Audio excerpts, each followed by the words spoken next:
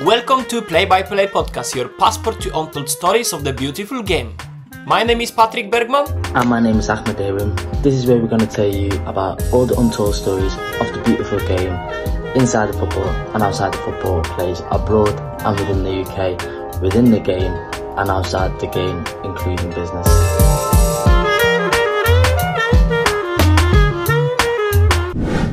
Bro, Trossard, bro. Like, you know what I like about him? Like, anytime he's coming on, he's like he's already in the game. You Yeah. understand me? Like, anytime I see him play, he's already in the game. So many players needs like one touch, two touch, three touch, maybe like to fuck up two actions or like that, or make a simple passing. Bro, he's coming in, dribbling a guy, making a challenge immediately.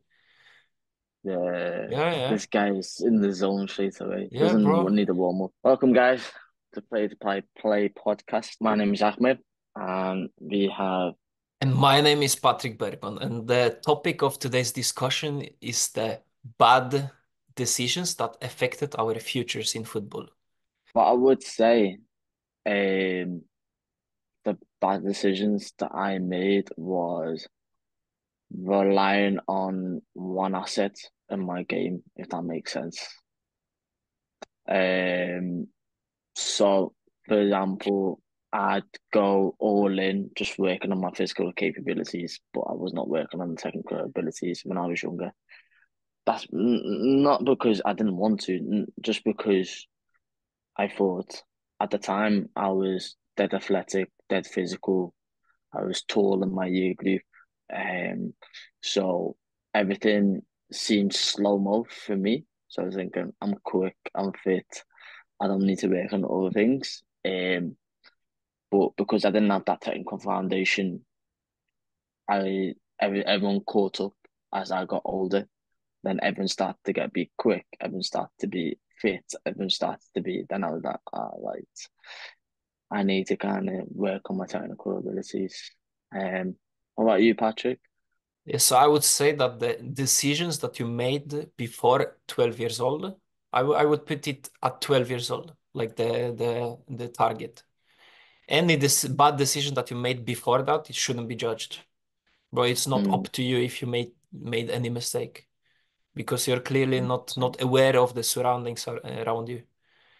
But Mm, I think the 12 years old, I think that's the age gap that you should start understanding a bit what's around you. And I think the first mistake that I did when I was like around 12, it was that I was not asking for advice. So mm, I was the guy that I was thinking that I'm the best 12-year-old on the planet, and I don't need to mm, get any advice. So I was like this kind of talent without working hard. mm, So anytime somebody wanted to give me some good advice, like work on your push-ups, or you need to play also to teammates, or like mm, you cannot cry after the games, you cannot cry after the trainings, you cannot kick your opponents. Bro, I was not mm, listening. I was like, who the mm, fuck are you? Are you a professional football player? No, so shut up.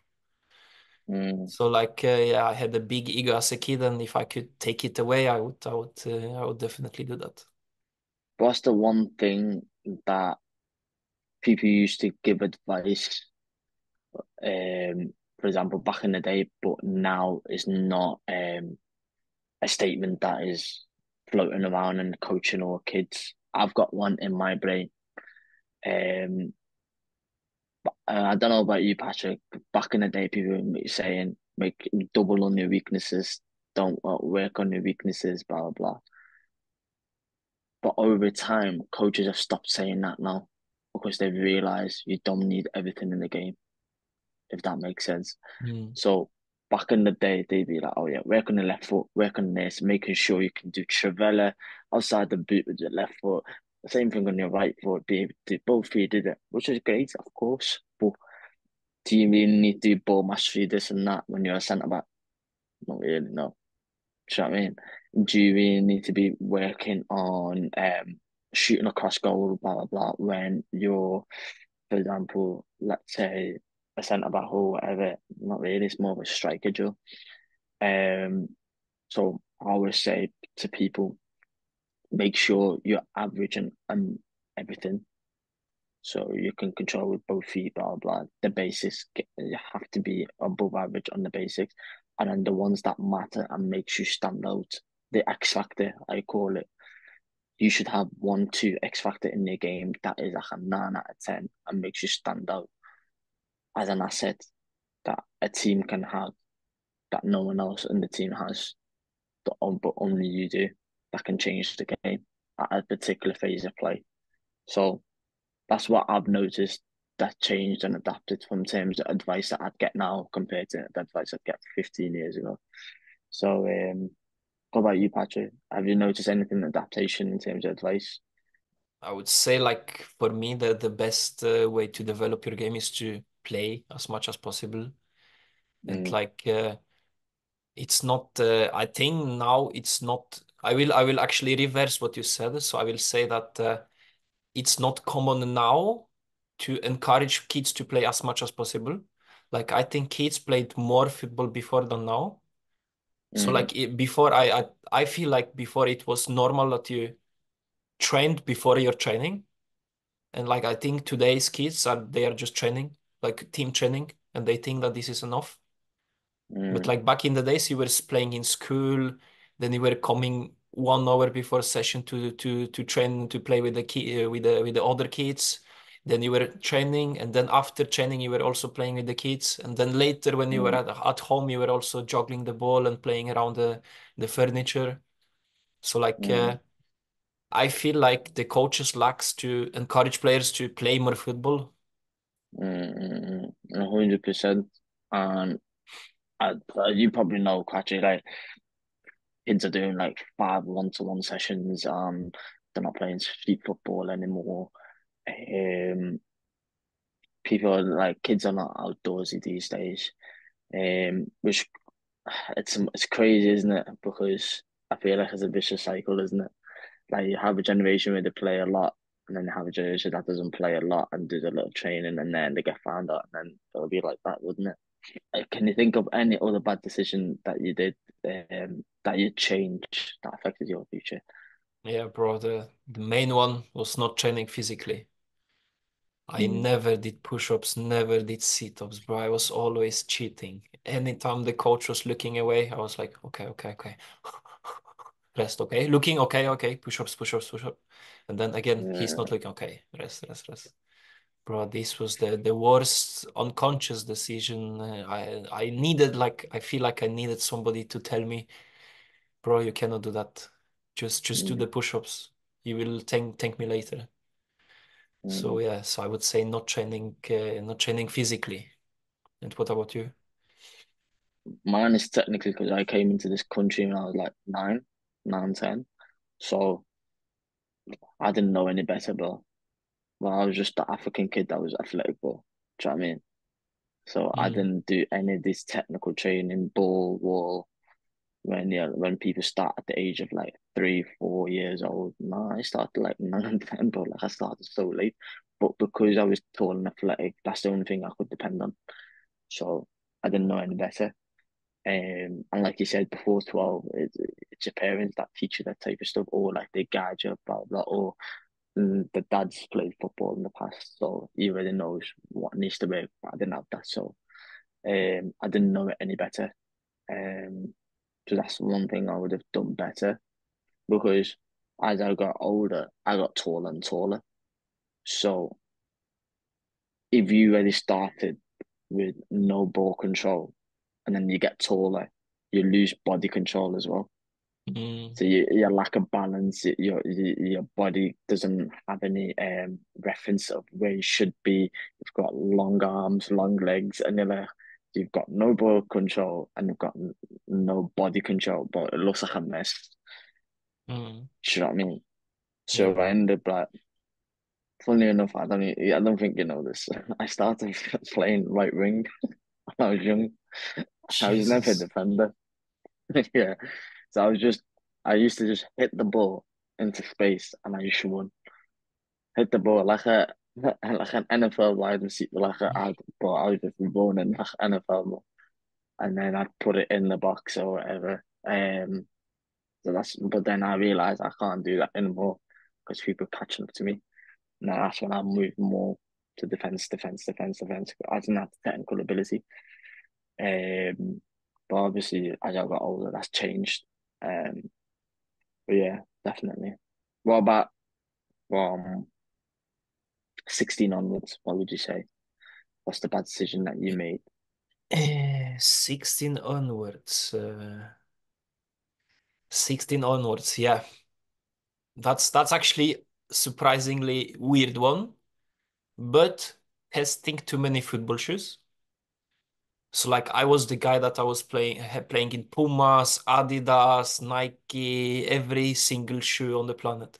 And as you know, like shoes are one of the that's your most important tool in football. And bro, many times I was having blisters and I couldn't train for a week. Or other times the shoes were too small and I couldn't even train because I didn't have shoes. I couldn't have afford to buy new shoes. So like find out what's your model, what's your signature shoe as soon as possible. That's like a weird one, but that's an advice from me. And there's a shop in the UK where you do it like you put your foot on a scanner and it tells you and then it gives you a suggestion. That's the Mm, one thing I wish I did right there. Because coming from a African background, yeah, your mum always gets you a shoe that's one size or two sizes bigger than mhm, mhm. Just so put on extra you're socks. growing. Yeah, you'll grow into it. You'll grow into it, blah blah. Yeah. But you only get like one shoe or like one shoe a year or whatever. I'm like, I can't. But then I got to a point where I thought that was normal. That makes sense. Having big shoes. Mm, So I'm running man the pitch with bare creases on my boots, bro. I have bare creases, bro. And then on the clock this, I'm thinking every time I change direction, like I feel like I'm slipping and sliding in my shoe. And I used to get blisters and I'm thinking, that makes sense, this. And then even when I got like grip socks, same thing, I was still getting blisters and thinking, this doesn't make sense. And then I only started clocking when I was at what, 2021. That's when I got told. And one of the lads, you probably know him, doing, looks at my shoe, goes, why is there so much gap in the toes? I'm thinking, I like to spread my toes in it. And he goes, no, no, no, no. He feels my shoes. He goes, nah, nah. But at the time, because you questioned him, he was like, how you wearing bigger shoes than me? And I'm taller than you. I've got black feet in it, blah, blah, blah, whatever. But it turns out I was wearing size 12 when I was a size 10 all my life. But when I went to size 10, my feet was hurting, bro. My feet was hurting, bro. mm, And then he's like, yeah, that's what you need to go through. If you're really struggling, put it in a hot bath, wear it in a hot bath. I'm like, what's this guy talking? They're watching Ronaldo, hot bath thing. All right, say less, put it in a hot bath. Roll. My boot felt like a glove. But ever since then, I've never looked back. My touch has been clean. I'm thinking at the age of 21, I'm on the clock. But mm. that's because I didn't know any better. Do you know what I mean? And then that's when that's when my crosses start to get better. That's when my passes, my touches, bro. Yeah. Because if you're wearing two sides up and you double sock every time, but you can't feel your touch, bro. But I thought that's how much space you're meant to have. Do you know what I mean? Like as if you're wearing like I don't know, like Jordans or something. Like I feel like oh, it's comfortable, blah blah. But then when you start to like seeing like footballers, they go, "Oh yeah, do you know your best friend's shoe size?" They go, "Yeah." Designers he wears size 8, but on boots he wears 7 or 7.5. I'm thinking so they go smaller in boots, but I didn't know that. Bro. I never knew that. Bro. There is like one quote that I don't remember fully. I will probably mess it up, but it's about like if you want to walk a mile, first thing you need to make sure that there is no rocks in your socks, something like that. So like Mm, that's the importance of the shoer that you have. So like 100%. if you go forward, you should focus on going forward, not about if your shoes fit or not, or blisters are pain in Mm. my feet. It's too tight now. Like I would say it in a way that if you play football and you feel like you could do it better barefoot or like in the socks rather than in the shoes, you have a wrong footwear. 100%. And another thing is like recognize the type of footwear each brand has. So Adidas, they tend to be more for people who have narrow feet, and then for like Puma and sometimes Nike, they're more for wide feet players. So just recognize like which one is what. Like I said, like I can't remember which company does it in the UK where you do a foot scanner and it just gives you like the best shoe that's best for you. So that's really important. I Mm, would say is recognize your foot type. Are you right foot, narrow foot, and then recognize what's best like what's best for you in terms of like what gives you comfort, what makes you feel the touch of the ball. Those are really important as well, and the importance of having different. This is my stupid. This is another thing I used to do. Recognizing the importance of having different um type of boots. For example, soft ground, firm ground, artificial mm. ground, and stuff like that. So important, bro. Like, there's one time, bro. This is when I was a kid again. I was like, well, I wouldn't say kid, like 16. I wore metal studs in Oh, artificial ground. Or the coach went, "Do you want to break your ACL?" I'm thinking, what are you talking about? Boots and boots. They're like, no, let me teach you. And there's on the studs, the metal studs are this big. On the firm ground, they're like this big, and then the artificial ground, they're this big. I'm like, oh, that's why I can't. They're stuck to the ground. I can't move when I'm changing direction because yeah, that's why. So if you get stuck and then somebody tackles you, you're gonna break your knee. You're gonna break your ankle. I'm like, yeah, it's crazy. But I didn't. I never knew that until I've seen it happen in real life. I was watching my school friend, like an old friend, playing Sunday League. He was playing like a studs in Fiji, bro. Ruptured the ACL, ruptured his meniscus, yeah, and his patella came off the bone as well, all in oh, one go. Bro, bro, 3 years he's been doing rehab. He's still not walking the same. He walks with a limp. jeez. When I seen that, oh, I've never heard someone scream in pain that much in my life. He was screaming and screaming. I'm thinking, yep, I'm so glad I got that lesson when I was younger. Man. Oh shit.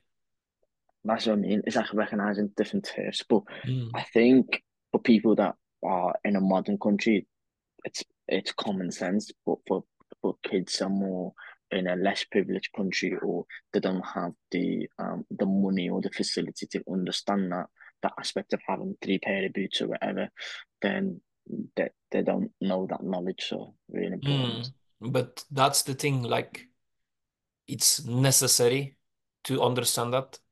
So it's not like, oh yeah, but I cannot afford it. Bro, Mm, if you really want to be professional, you have to fix it. You have to find the mm, money. You have to somehow organize different pairs of shoes.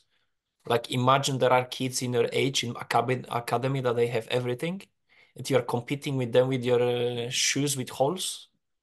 mm, Get your shit together, bro. 100%, 100%. What about older into the game? What's the one thing that you wish you did differently? Hmm. I can think one, recognizing when you need patience and when you feel like you've overstayed your welcome in a team. That is so important. Hmm.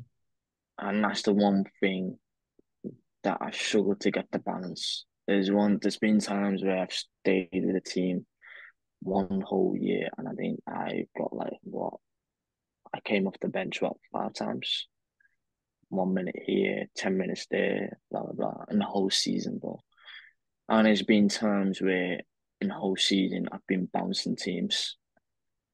So, and then the teams that have left, bro, their main right back is injured, and then they had to get another right back. I'm thinking, oh, that could have been me there, blah blah. So again, recognizing when you've overstayed your welcome and when you need to just sit down and have patience. I would add for myself that calm down your ambition. Like many times we hear about the 16-year-olds, 17-year-olds playing in Barcelona, City, Arsenal. But bro, this kids has been in academy since 4, 5 year old. So like Mm, for the most of the players, the pathway should be that they start in some Sunday league team at the age of 16, like as soon as mm, possible, I would recommend. But let's say 16, and then even if you play, let's say in Norwegian term, okay, let's say you play Division 6 when you are 16, bro, you have mm, 5 years to get to the top league. Then you are at mm, 21 playing in top league. If you go up every year, five mm, years 21, bound play good 1 season in Norwegian first division, go abroad. So 100%. Like, yeah, calm down your ambition. yeah, try play senior football as soon as possible. That's what I would say. Mm. Like, even if you don't play that much minutes that season, but you're playing and training men's football week in, week out for a year, you're going to be a change player, 100%. What would you recommend to a, let's say, Polish player that he was always dreaming about playing in Liverpool Academy? Would you recommend Depends on him? how. Yeah, let's say a 16-year-old. He was thinking, oh, it would be so cool to play in Liverpool Academy. Let's say he even gets an offer. Would you rather him to play in Liverpool Academy at the age of 16 or to play in senior football, let's say Division 4 in Poland? At the age of 16, in my opinion, um, it dep at 16 to 18 in the UK is scholarship years. So nothing really happens much in the scholarship year, I'll be honest, for the majority anyway. Um, Can you just elaborate what scholarship is for someone so that might not scholarship know? years is basically is the years where you live with the club, if that makes sense. If you're already living in Liverpool, then you don't even need to live with the club, do you know what I mean? So it's basically because from let's say 12 to 16, you're only training like 3 times a week and then you play a game on the weekend. Whereas scholarship years, and then obviously you go secondary school, whatever. Scholarship years is basically you leave high school and then you get given education in the academy, like a scholar, academic scholar. But yeah, so you're doing basically like I don't know, sports exercise diploma, or you're doing coaching or strength conditioning course, whatever, alongside playing football every day. So you're going from part time to full time. If that makes sense with a bit of Mm, background of education. So in essence, they're just trying to give you that foundation of like a bit of education and get you 2 years of you getting you used to playing full time football.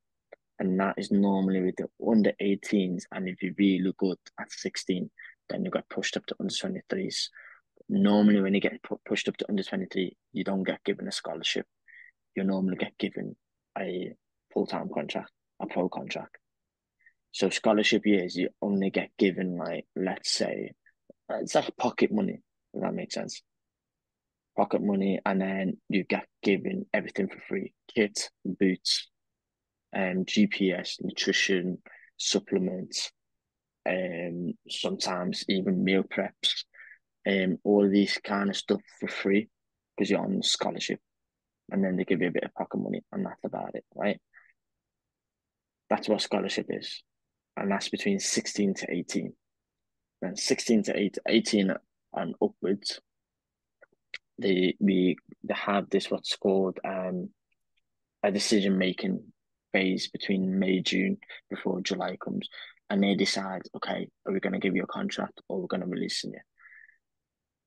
I'd say 85, 90% of the squad will get released. Mm. Been there, do you know what I mean?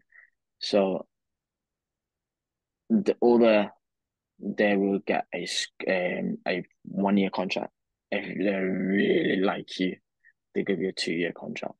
And if they really, really, really, really like you, they'll give you a pro contract after the first year of scholarship. And normally scholarship is 2 years. So they'll just cancel the scholarship and just give you a pro. Do you know what I mean? Mm. Obviously, you're still attending school, blah, blah, to finish your diploma, blah, blah. But that's only like 2, 3 times a week in the afternoon, 2, 3 hours. That's it. So that's how it works in the UK. So if you're playing a numbers game, there's so many hurdles that you need to go through. And normally, when you get given a pro contract, if the team really likes you, they will ship you off on loan, either to League One, Championship, or Scotland, or Ireland, whatever it may be, or even abroad, to play 1 season or 2 season full-time football. Oh, that's your assessment period. If you do really good, they're gonna keep extending that contract 1 year, 1 year, 1 year, keep extending it. And that's why they can put a clause, okay, if I get this amount of minutes in the first team, then it will activate the clause to extend the contract. So normally when they give you the 1 year deal, they say 1 year deal plus one. So the plus one is dependent on your performances and how many minutes you get. And it dependent on the club situation, obviously. If they have a lot of injuries, then they'll extend it. And they normally keep the contract in terms of pay and stuff like that the same. So that's how it works there. Now, in terms of like the odds of you making it pro from Liverpool Academy, it's low, very low. And the retention rate of them keeping players is very low. That's generally speaking. This season in Liverpool is a bit different. They've played the highest amount of young players this season compared to the last 10 years. Mm. But from a general consensus, the success rate is super, super low. And the success rate even super low getting into academy in the first place. So that's what I would say, and that's how academy in the UK work. Probably the same in the top 5 leagues in Europe anyway. I don't know how it works in Poland, but in terms of what I would say is go where the limelight is, if that makes sense. Academy football, there's not a lot of limelight. First team football, there is. Especially if you're 16 playing first team football. Mm. Because if you're 16 and there's 40 games, but you score 10 goals, you're getting scouted. I don't care. 100%. If you're 16 and you're keeping clean sheets and you're playing in the back four, you're getting scouted. Do you know what I mean? Because you're a boy in a man's body type of thing. Do you know what I mean? So that's what I would say. So in essence, go where you're closest to the sun, if that makes sense. So if you know there's more steps and there's more harder obstacle to get to playing first team football in Liverpool compared to playing first team football in Polish fourth div and then climb up and climb up and climb up and climb up. I'd rather do the Polish fourth div because you're gonna get scouted based on value. And the value and the merit that you're gonna get is only gonna be based on experience. Now, in terms of by the time you hit 18 and you got on loan, blah blah blah, you could have played 2 years men's football. See what I mean? So you've got the standard intensity might be different, 100%, right? But as a man, you don't stop developing up until you're 23. So you've got from 16 to 23 to kind of max out as much minutes in the senior football as much as possible. And then only then you're going to be valued as a man. You're going to be seen as a man from 23 onwards. And then you peak between 25 up until 34. That's where you peak. That's where you peak career. Before it used to be up to 30, but nowadays, having extended their career, it's gone to 34. So that's my advice in terms of what I would do. You get judged based on merit, and merit you only gain experience. And the main thing that you get judged on in terms of your football career is senior football, not kids football. True. Yeah, true. Like, I hate it when sometimes you can read that, oh, this player, 15-year-old, scored 129 goals in 23 games in academy. Bro, who cares? Oh, the amount of academy Bro. kids that I know that I was like, yo, this kid is cold. This kid is crazy. Oh, but not even like he was under 16 playing for the under 18, 19s. Then as soon as you go into 23s, he was still like showing his capabilities. And then that's when they put him out on loan for like Championship, League One, League Two, where it's nitty gritty, long balls, um, cold, rainy night in Stoke. You know what I mean? And it's hailing, raining, windy. The guy goes missing.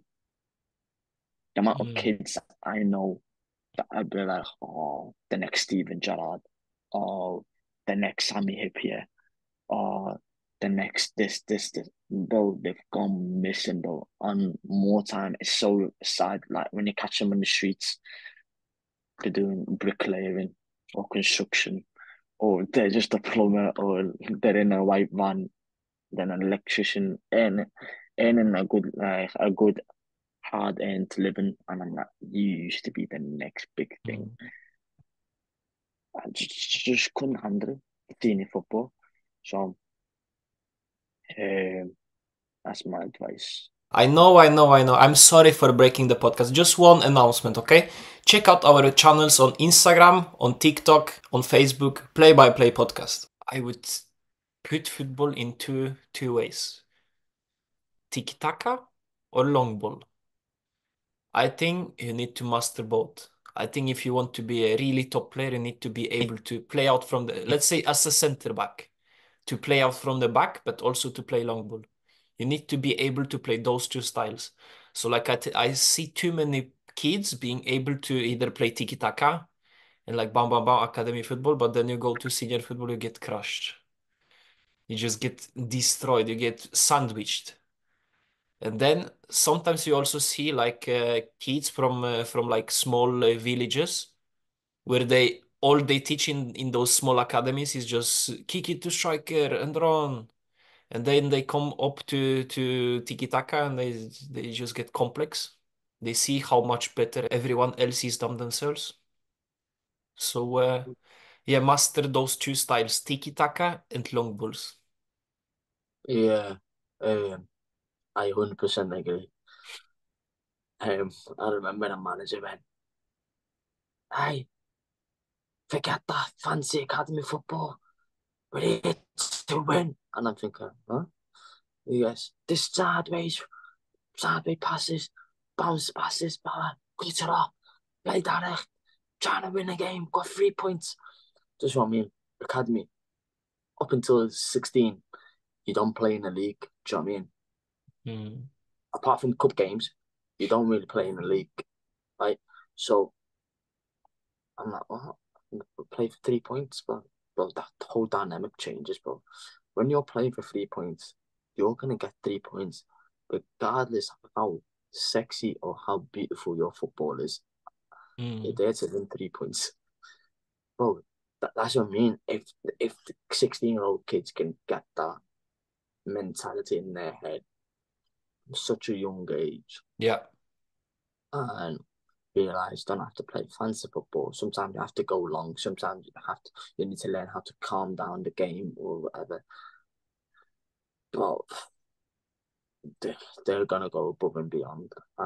That's one thing I had to learn in the hard way. A lot of like they're telling me, oh, stop backing out tackles, blah, blah. Especially in non-league, bro. When you see 2 foot tackles, blah blah, and I'm trying to flick the ball over him or something like that, or I'm jumping over him and he's winning the ball, and I'm thinking, bloody hell, I'm gonna break my ankle here. And then the manager screaming at me, don't back out of a tackle, 2 foot in back. I'm thinking, yo, this is crazy. But like, I'm like, do you know what I mean? I'm like 17, and like, I'm like, what, 2 foot, jump to 2 foot grown ass men. What? Did it? Do you know what I mean? So little things like that goes a long way, 100%. I would also say be smart with how you play. So what I mean by that is don't get injured.